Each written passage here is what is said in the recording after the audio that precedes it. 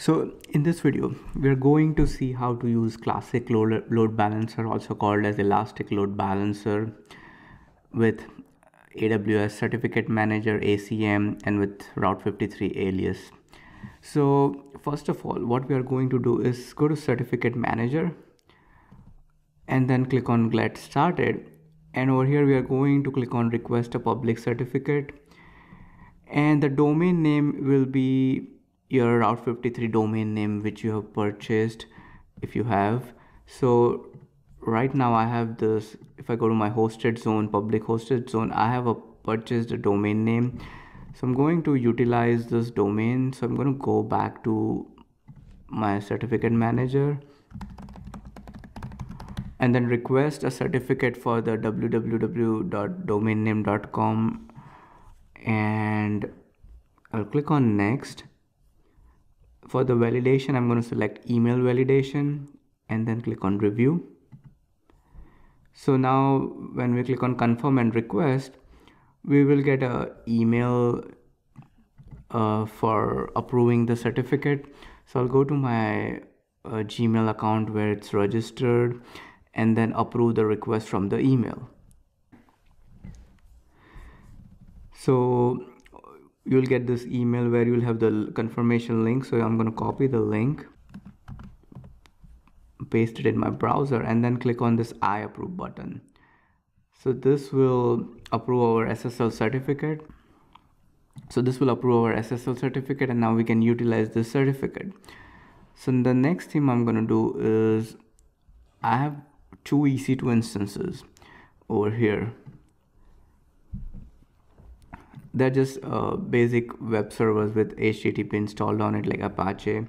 So if I query this, if I go to their public DNS, it will take to their index page. So basically I want to put these two instances behind the load balancer, but keep in mind this both instances should have port 80 open because they are listening on port 80 and they have index.html page in it, just two basic web servers. So now I'm going to go to my load balancers in the EC2 section and then click on create load balancers and then click on classic load balancer, and I'm going to give my load balancer a name. So it's in the same VPC as my default VPC and my instance is also in the same VPC. This is not an internal load balancer, it will be external load balancer. If I click on enable advanced VPC configuration, it will let you choose the availability zones where your targets, your instances can reside, or where you want your traffic to be routed by a load balancer, but I'm going to uncheck it. And then the load balancer listener protocol. So the listener, where would the load balancer listen to, which port? So in our case, it will be HTTPS. So it will change the port to 443 and the instance will be listening to HTTP on port 80. So the load balancer will forward the traffic from 443 to port 80 over here. Click on assign security groups. I'm going to select an existing security group that I have. Basically this security group should have 443 open. Your instance security group should have port 80 open. It's because your load balancer will forward the traffic from 443 to 80, but I mean you can combine both into one security group or you can have two separate security groups. Ideally best practice is to have two different security groups so that you don't have like unnecessary ports open. So this has 443 open from anywhere. Click on configure security settings and I'm going to choose our certificate that we just created. And we're going to keep the security policy as predefined security policy with this policy version. And then the SSL protocols, we're going to select all the TLS1 which are by default selected. You can't really modify anything over here. And then I'm going to click on configure health check. So for health check, ELB will use a HTTP port 80 on the instance and query for index.html, and we have index.html on both the servers. Now this details are really important, the advanced details. The response timeout is 5 seconds.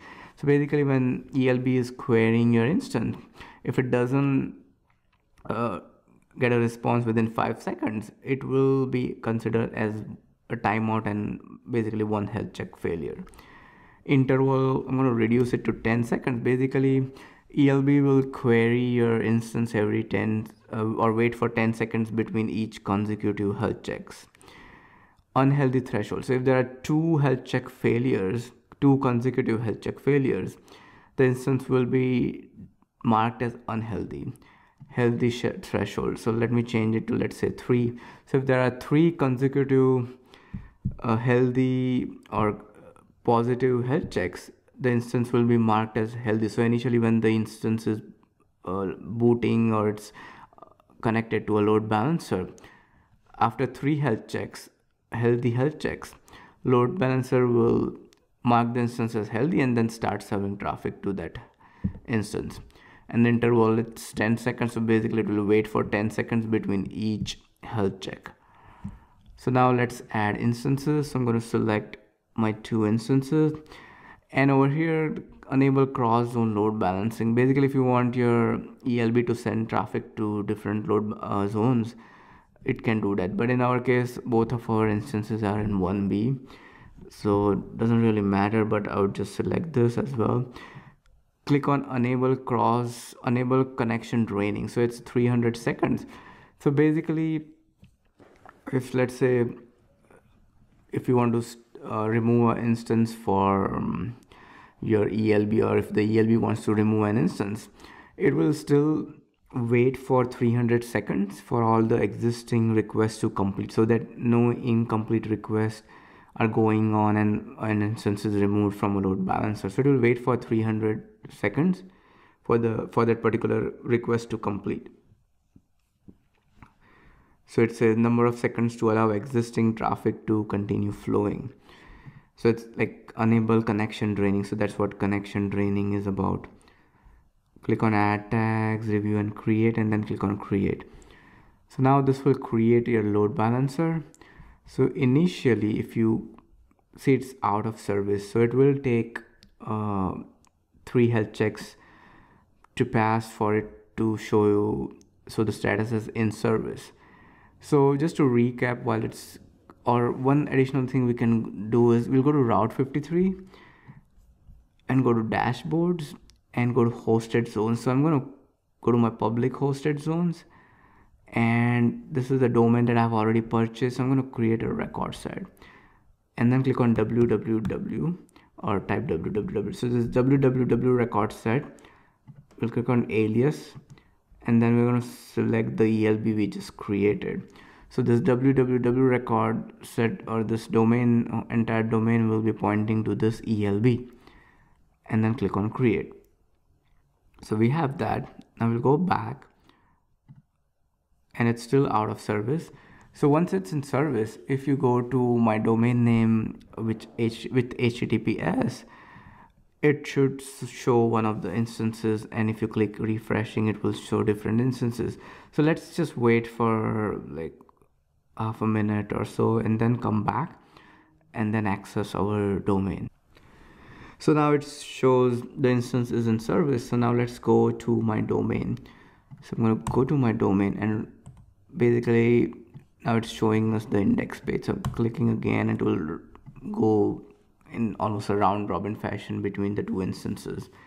Keep in mind it has to be HTTPS because our load balancer is listening on port 443, and we have also our ACM certificate issued, and load balancer has the certificate.